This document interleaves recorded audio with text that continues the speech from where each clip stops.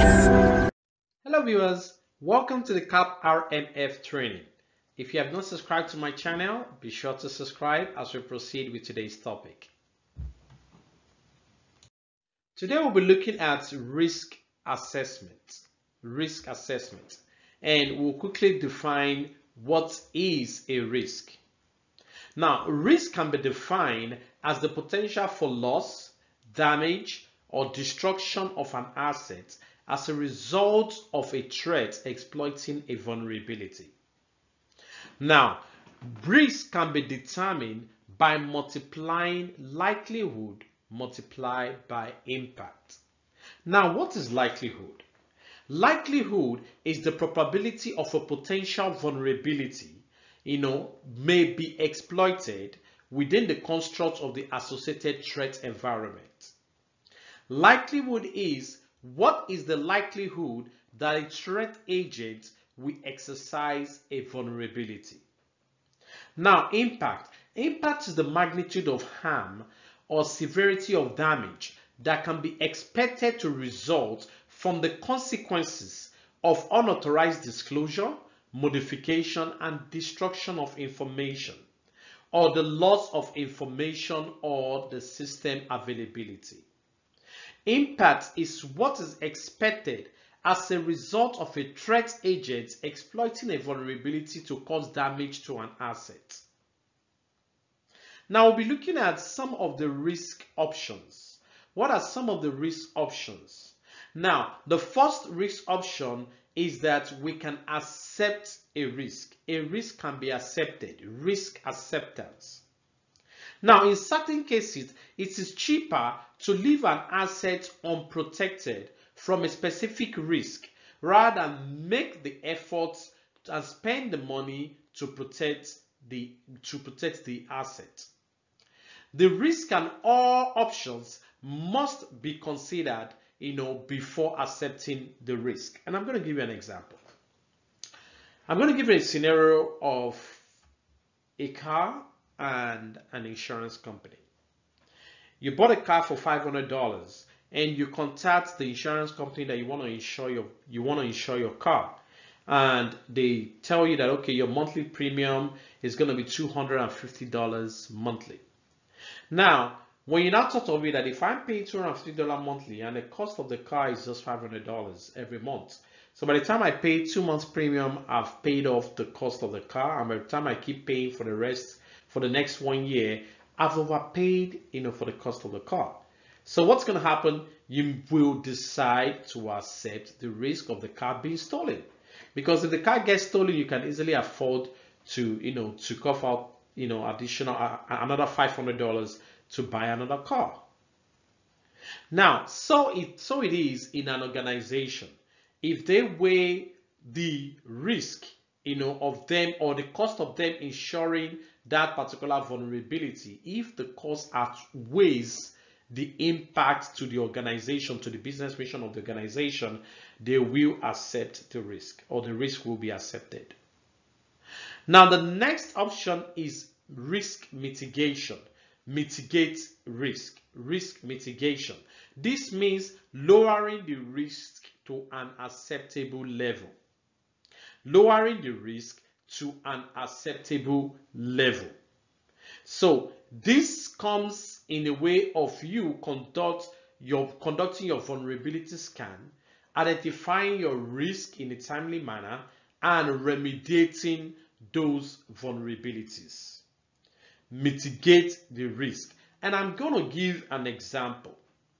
Now, in a situation whereby let's say you have a house, and then armed robbers comes in and they rob your home, and they made away with a lot of vital stuff, and you now decided to put some alarm system in your home. And in some countries that they have like big gates in front of their home, or some homes here in the US that they have big gates in front of their home. Now you decided to either put an alarm system, or you decided to put a huge gate in front of your home. So what you're trying to do is you are reducing, you are trying to mitigate the risk. That does not mean that when a burglar or a robber comes back, they will not still try to, try to gain access into your home, but that will kind of like prevent them, from even making an attempt to come into your home. So you try to mitigate the risk, you try to remediate your vulnerabilities, and you try to, beef up your security systems, your defense systems. The next option is risk transfer. This is an insurance model. And you see that most organizations these days are transferring their data to the cloud service provider, for them to accept the risk of their data being stolen or something bad happening to their information. So the risk has been transferred to the insurance company. So that is risk transfer. And I'm also going to give an example of the car. Now, you bought a car for, let's say, $60,000, and the insurance company says, oh, it's going to cost you $250 to, your monthly insurance premium is going to cost you $250. You will gladly pay that $250 to transfer the risk of your car being stolen to the insurance company. So that in case, something happens, the car gets stolen or something bad happens to the car, the insurance company will bear the brunt of them replacing your $60,000 car. Now, in risk transfer, this is an insurance model. Like I said, it's a process of you paying an insurance company to bear the brunt of your car being stolen, or maybe your home. You are paying, your mortgage insurance. If your home gets burnt, the insurance company is going to pay for it. So you are transferring the risk to the insurance company. Now, the next option is risk avoidance. You avoid the risk. A thorough risk analysis should be completed before taking on a new project. Let's take for instance that you want to open a liquor business. You want to go into selling of liquors. And, we all know that areas that are, kind of like a little bit on the rough side, I believe liquor business moves more in such environments. So, but the risk associated with that is that you may be attacked. Bad guys may come into your store and point gun at you and, take all your earnings for the day. So as against you, you may want to move your business away from such an environment, to an average environment whereby the crime rate is a little bit on the low side, and you may not make much profit as compared to when you are in those rough environments, but you are saving yourself the risk of being shot and saving yourself the risk of of your profit or your earnings for the day being taken away from you. Same thing in an organization. They move their data center away from region that experience more of natural disasters. They move it to more safe location. So they are avoiding the risk. That is risk avoidance. Now, we'll be looking at risk assessment. Risk assessment. Risk assessment is the process of identifying a threat and the risk factors that have the potential, to cause damage on an asset.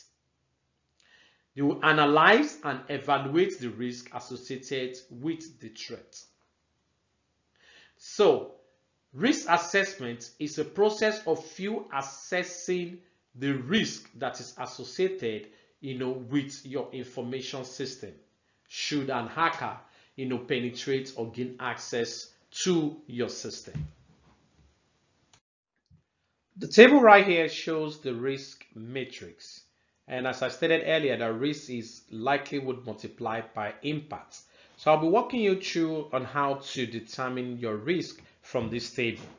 Now, as we can see the likelihood on the upper left corner, and we can see the impact on the right hand side, and under the likelihood we see high, medium, and low, and as well as under the impact we see low, medium, and high.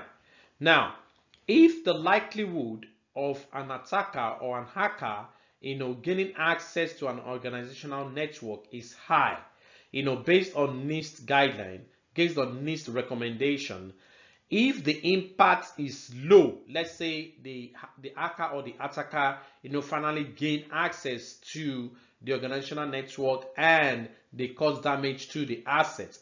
If the impact as a result of the hacker gaining access to the organizational network is low and the likelihood of the attacker or the hacker is very high, then if you multiply the high by low, then your result or the risk will be low.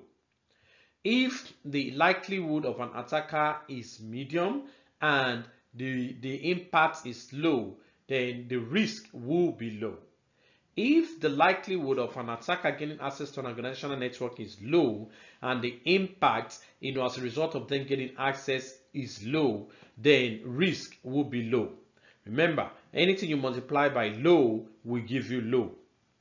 Now, if the likelihood is high and the impact is medium, the risk will be medium. If the likelihood is medium and the impact is medium, the risk will be medium. If the likelihood is low and the impact is medium, the risk will be low. Sorry. Now, if the likelihood is high and the impact is high, the risk will be high. If the likelihood is medium and the impact is high, the risk will be medium. If the likelihood is low and the impact is high, the risk will be low. Please note that some organization or some agencies risk tolerance may vary. This is just the general NIST guideline on how to determine an organizational risk level. I hope this video is helpful. Please be sure to subscribe to my channel and like this video. Thank you for watching.